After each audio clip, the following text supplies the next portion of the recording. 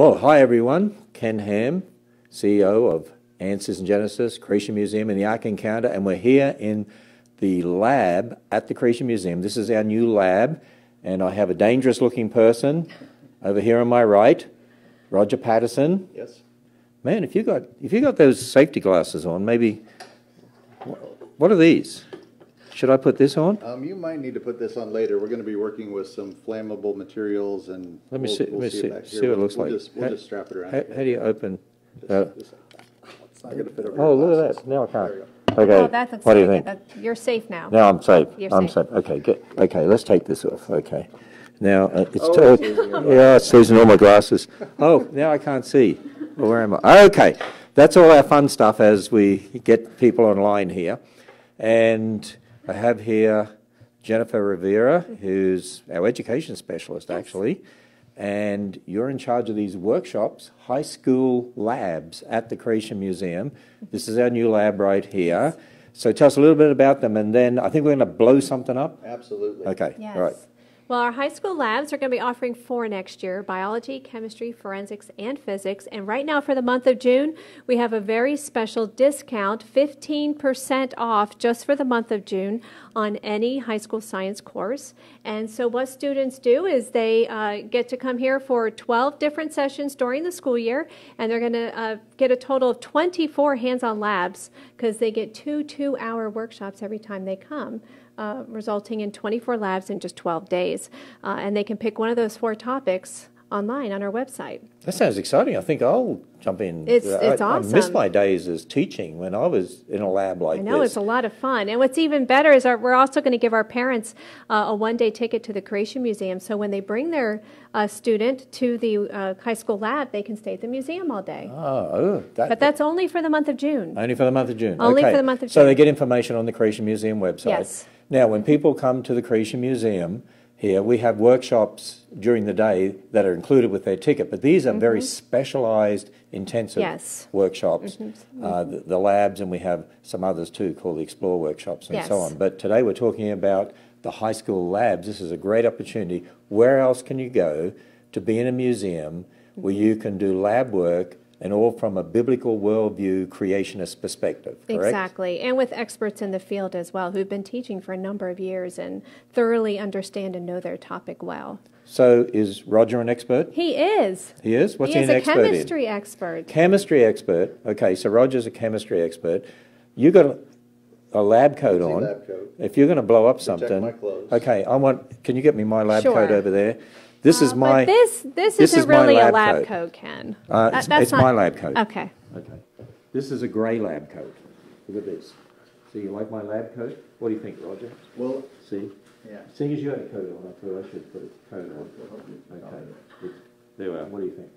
Not bad. Yeah, okay. Now I look like a scientist. Do I look like a scientist? Not quite. Okay, all right. Okay, so Roger, what are you going to show us? Because you're one of the ones that's leading the workshops Yes, here, the high school I'll be teaching labs. the chemistry lab that'll Okay. run September through April. So the students come and they're going to get experience in the lab. So for parents who don't have a facility to be able to do these complex experiments or have the chemicals that they need to do some of these things, we'll provide all of that for you. This is especially great for homeschool families or people who are in public school who want to supplement things from a biblical perspective.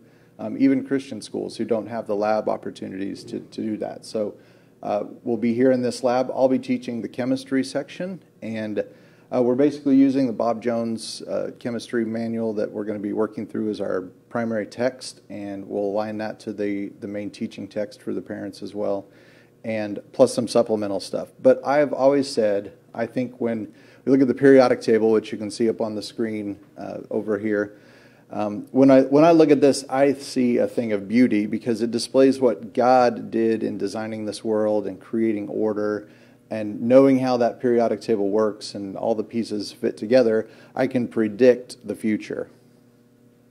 You can predict the future? I know what is going to happen in these chemical reactions because God has created an orderly system for us to study. So we have the laws of nature, like the laws of chemistry and Yeah. the laws of mathematics and the Yes. laws of physics. And they come from God, the lawgiver. How could they ever come about by chance random processes? That's one of the greatest mysteries of the atheistic or naturalistic worldview. And we've got an answer, and they don't. And besides which, if these laws evolve, they wouldn't be laws, they'd still be evolving.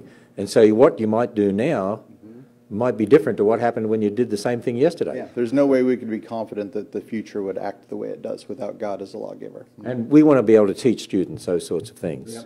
So the first thing I need you to do, Ken, can you help me out by pouring that small beaker into that? Do I need to put on these glasses? Your glasses. My will be glasses fine. okay? Yeah, if you Okay. want it. This will So- fit over yours. Look at that. Right, see it? Okay. No, I'm wearing glasses, I'm so gonna put 'em on. you're going to put glasses I am, on. yeah. Okay, so what do you want me to Safety do? first. Small beaker there. Small Pour beaker. that into that cup. Into this cup. Yep. And we're just going to let that sit for a few minutes.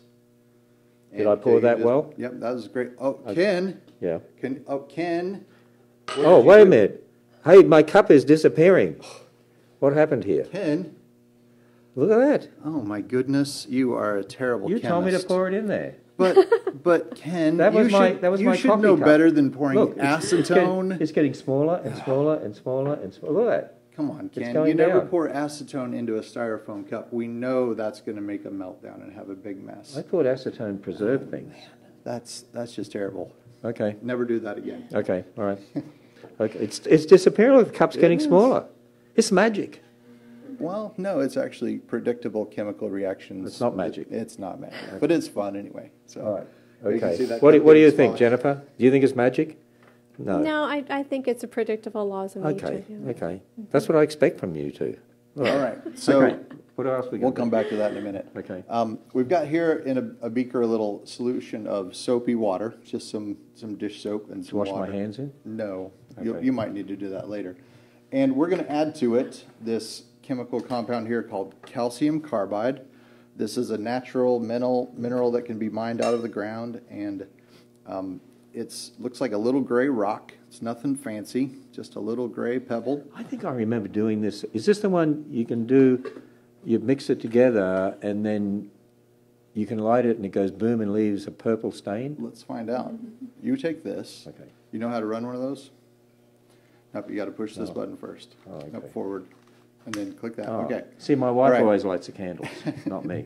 I'm going to drop this in this beaker, Yeah. and then we're going to look for a nice bubble to form. And when Yeah. you see a good big bubble, I want you to bring in the lighter underneath of the bubble. Really? So what's happening here? Tell me when. As this, go ahead and light it. Bring it in? Wait till we get a good big bubble there. Oh, okay. As this gas is being evolved, all right, go ahead. We get acetylene gas produced, and we can see the chemical reaction and predict what's going to happen there. Those little bubbles. I predict when I do this, we'll get a little explosion. And every time we do that, we're going to get that same little explosion. I would like to predict that if I bring this flame here, it'll blow up. There you go. That's pretty good. And That's the laws of chemistry. it is. And we have up here on the screen I just proved the laws of chemistry. the chemical formula.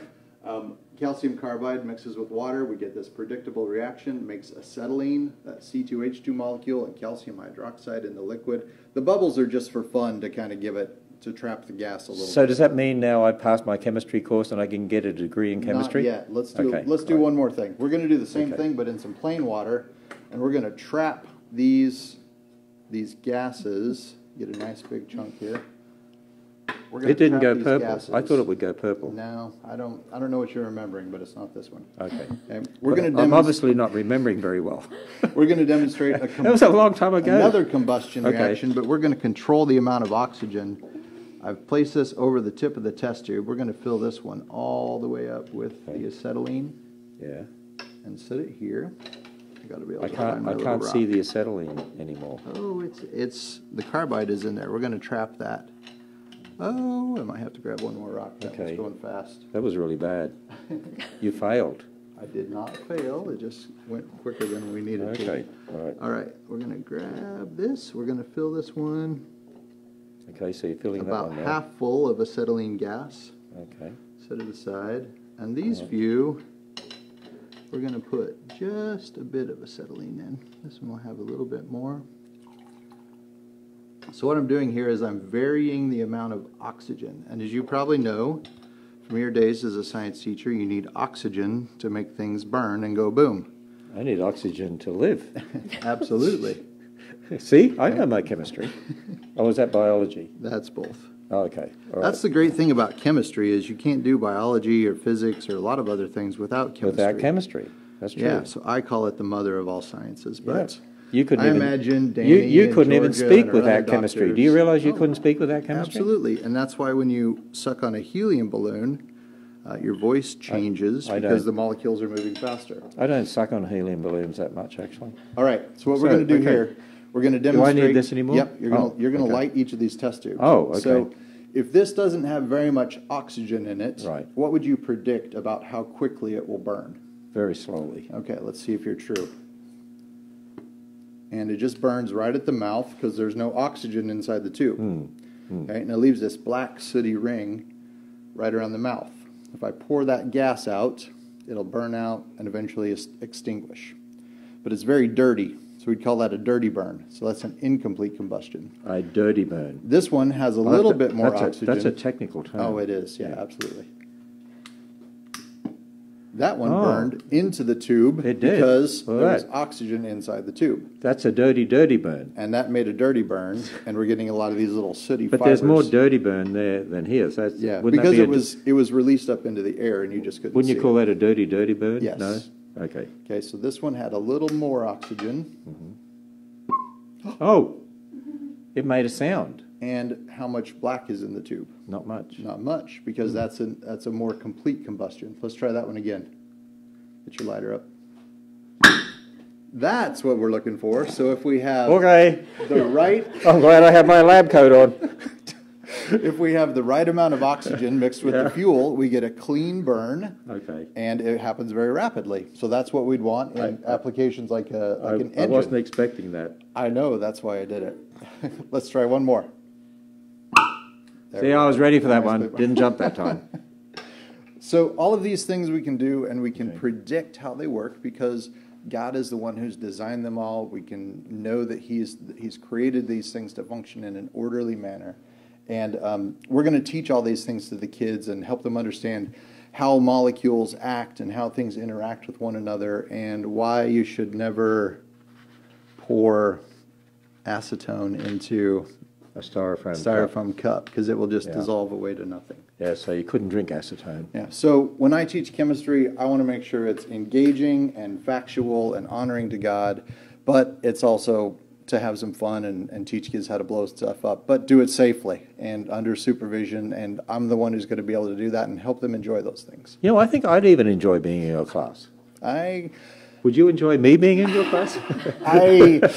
Okay, all right. Jennifer, tell us the details now about these chemistry labs and other labs that you have, the high school labs. Yeah, so you can get all that information on our website. And so once again, we have this special 15% off for the month of June. And you can go online and you can pick whether you like biology, chemistry, physics, or forensics.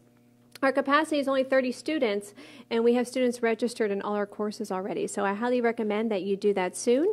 And that also includes the parent pass to the museum for the day, as well as free parking at the museum. So they go to the creationmuseum.org website, Yes. And And- look up the high school science labs. high school science And lab. click on the high school labs, and that will take you to the website, and the registration links for each course are available there.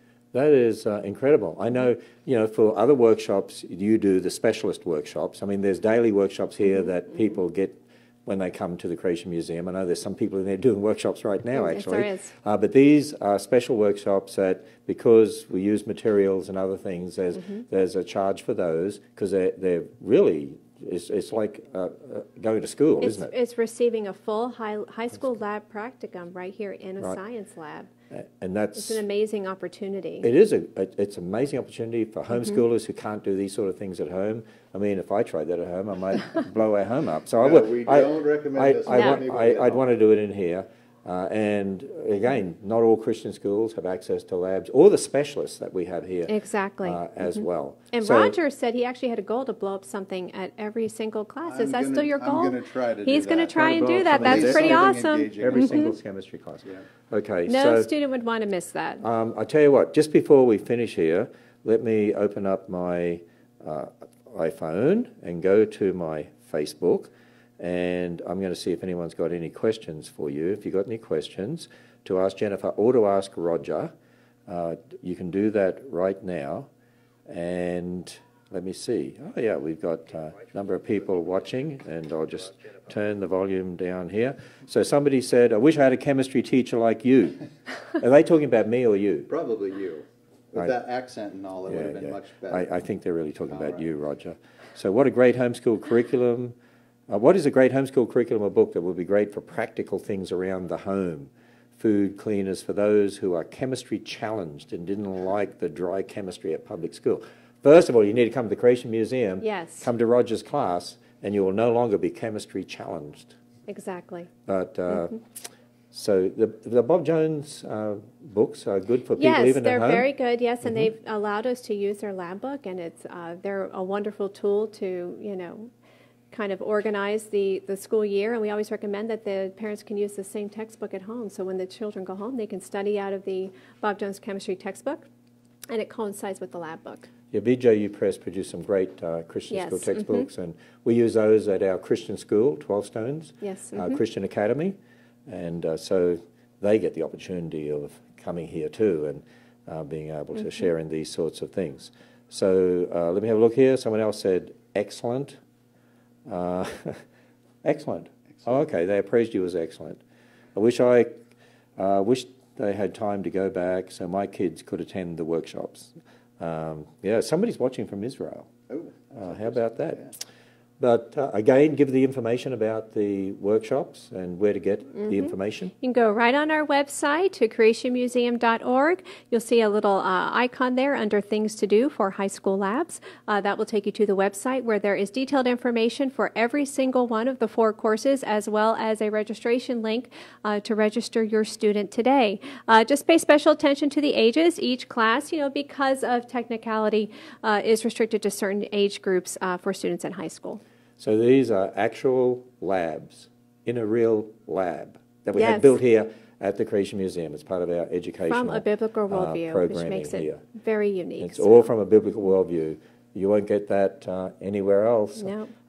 as you will get here with the specialists we have here, creationist Christian worldview at the Creation Museum. What a unique opportunity for people. Well, Roger, thanks for blowing things up and Thank you for being, nearly blowing me up. I'm going to have to... Thank you for having fun there. Remember, never do that to your styrofoam cups. It's disappeared. It's pretty much gone. It's basically gone. And then our Combustion reactions. dirty combustion reactions here and our cleaner ones and the little boom, All fun stuff. Yeah, all fun stuff. Okay, hope you enjoyed being with us today. Hey, great opportunity to get your students into high school labs from a Christian creation worldview with experts who know what they're doing, but they'll get the right worldview. What an opportunity you have. So thanks, Jennifer. Yep. Thanks, Roger. Thank you. Next time I see you, try not to blow something up, will you? All right. Okay, all right. Bye, everyone.